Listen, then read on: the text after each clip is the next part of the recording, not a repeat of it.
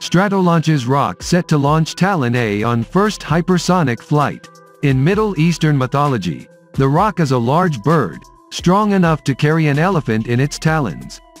Stratolaunch's massive rock aircraft, named after the griffin-like creature, can carry as much as 500,000 pounds of payload, the equivalent of more than 33 large elephants.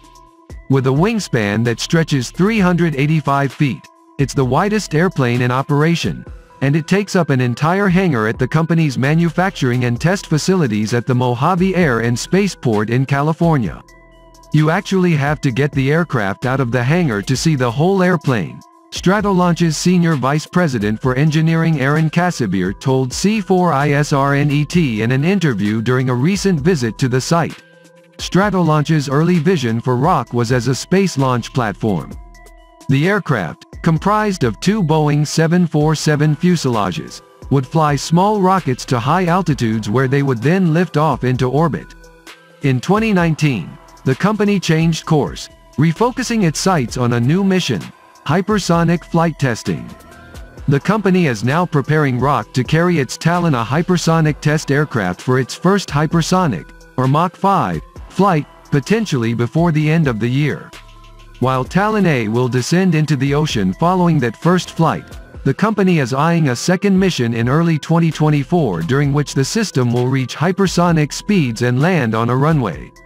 The implications of a successful Talon-A test campaign are significant for the Defense Department's hypersonic efforts, which are focused on developing and fielding high-speed weapons and defending against similar systems that China and Russia are building. To get there, DoD is working to increase its testing rigor, setting a goal in 2022 to eventually conduct 1 flight each week. Today, most major hypersonic programs fly just a few trials each year. A system like Talon-A could provide the department with a reusable, more affordable platform to test and validate high-speed components, subsystems and other technologies, according to Stratolaunch CEO Zachary Krever. Really demonstrate that your critical technologies, your instrumentation, your materials are actually working in the flight environment. You have to go fly, he told C4ISRNET in a December 2 interview.